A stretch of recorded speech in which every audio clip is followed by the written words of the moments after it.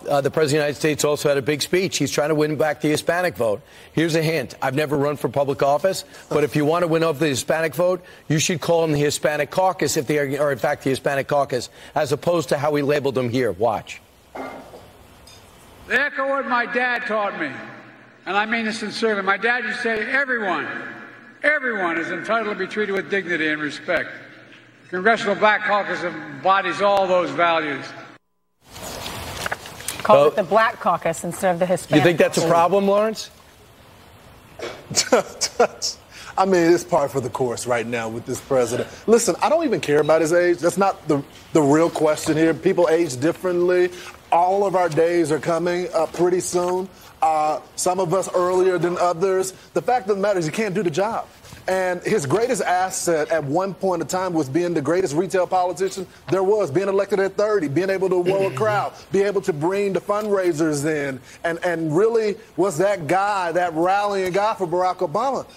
The fact of the matter is he can't do that anymore. And he's failing on every single issue, whether it's the economy, whether it's the border, whether it's just basic inflation things. And he just can't connect with the American people. Mm-hmm. So they can't send Kamala out to sell the vision. They can't send Buttigieg to send. Who do the Democrats have? All they have right now to be their messenger is Gavin Newsom. And he's saying he's going to stand by and wait until Joe Biden is He's going to do all the campaigning. What a mess the Democratic Party has. The surrogates are going to lead the way, it looks like. 77%, according to the AP, 77% of Americans say President Biden is too old for a second term. That includes 69% of Democrats. Well, how long are the Democrats going to play this game? Yeah, that's the big question from the White House pooler on Wednesday night here in New York, a fellow by the name of Jonathan Lemire, who works for Politico.